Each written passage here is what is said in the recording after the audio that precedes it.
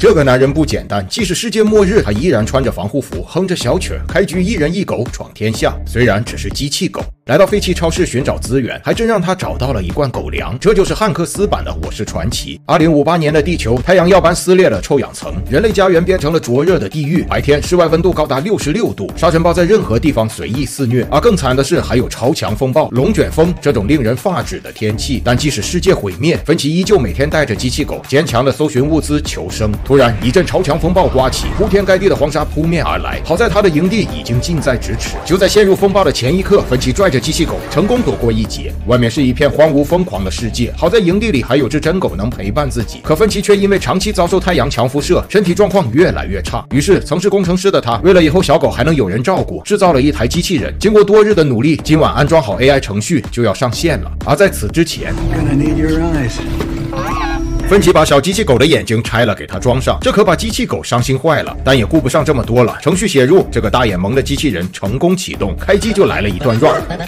没过多久就能和芬奇无障碍交流了，孤单这么多年，终于能有人陪聊了。但没聊多久，突然停电，芬奇只好爬上顶楼，打开了风力发电，结果一扭头，超强风暴又来了，赶紧下楼找大眼萌分析数据，结果让人崩溃。混合了15种类型的灾难级风暴正在逼近，而且持续时间长达40天。这样一来，营地怕是要被吹成渣渣了。芬奇赶紧吃一口桃桃，感觉要凉凉。一番思考后，决定撤往旧金山。时间不等人，他连夜教大眼萌学会了走路，还另外拆了个摄像头，给独眼机器狗恢复了视力。就这样，一对真人真狗和一对机器人机器狗出发了。为了逃离疯狂的风暴，这一人一狗的末世经典配置驾驶着一台老式房车，开始了旧金山之旅。首先来到第一站，芬奇必须教会大眼萌如何寻找资源。结果找了半天就一包玉米，而没了臭氧层，强烈的阳光瞬间就把玉米崩成爆米花。大眼萌看得很兴奋，结果一扭头，两个龙卷风什么时候追上来了？跑已经来不及了，他们赶紧固定房车。芬奇定好绳索后，让大眼萌立刻上车，可他还在固定，在最后一刻上了车，房车立刻被吹上了天。风暴过后，芬奇固定的绳子都被吹断，多亏了大眼萌重锤砸下了钉子，房车才没被龙卷风刮走。但问题又来了，轮胎破裂，千斤顶又没了，这可咋办？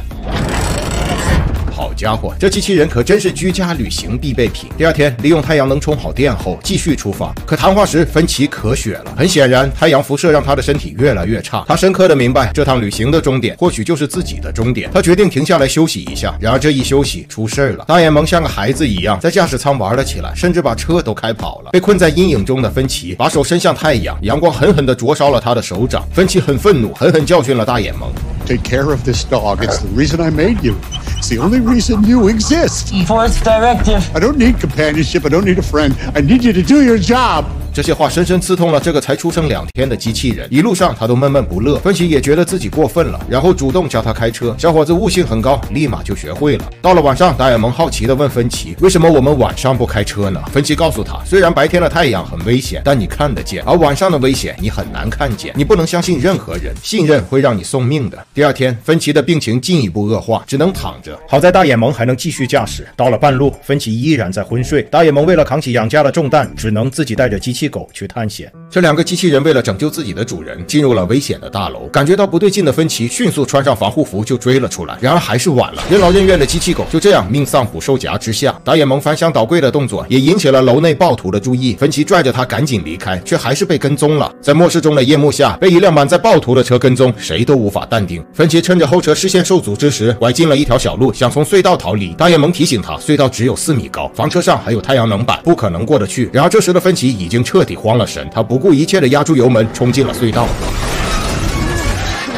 不出意料，车子被卡住，眼看暴徒的车越来越近，大眼萌走下了车，他用蛮力硬把车推进了隧道，终于躲过一劫。失去了电力系统，芬奇心灰意冷，不管是旅途还是自己的身体，都到了最后时刻。失忆的芬奇给大眼萌讲起自己的故事。由于工作的原因，芬奇侥幸从浩劫中存活，而为了生存，他只能在超市中搜刮别人遗留的东西。有一次，他看着一个母亲带着小女孩搜刮着物资，母亲告诫拿着手枪的小女孩，无论遇到谁直接开枪。然而一个男人驾车突然到来，下一秒枪声响响起，两母女倒在了血泊中。而等男人离开，芬奇才敢从柜子后出来，因为他从始至终不敢上前相助，所以内心充满自责。最后从小女孩包里找到了这只因愧疚而抚养至今的小狗。旅行继续，但芬奇已经无法起身了。这时奇迹发生了，一只蝴蝶贴在了车窗上，这片区域竟然还有动物。不仅如此，连阳光也是可以晒的。芬奇已经不知道自己多久没沐浴过阳光了，他决定把这里当成自己旅程的终点，换上了一身西装，立起太阳伞，享受着人生最后的时光。大眼萌不甘心，他依旧想带芬奇去金门大桥，然而芬奇明白自己到不了了，咳出的鲜血染红了他的西装。他缓缓地站起来，拥抱着大眼萌，做了最后的道别。夕阳下，芬奇在爱犬的陪伴中走完了最后一程。随着一声悲鸣，大眼萌明白他走了。依照约定，他把自己的创造者留在了这片土地。在这之后，一个人一只狗继续着自己的旅程。他们最终来到了旧金山金门大桥，在这里他们见到了正在复苏的世界。无数幸存者在桥上挂着自己的联系方式。末世改变了所有人的生活方式，但也不乏有芬奇这样温暖的人类。而这种温暖与高尚将伴随着世界的复苏，被永远地刻在大眼萌内心那串代码中。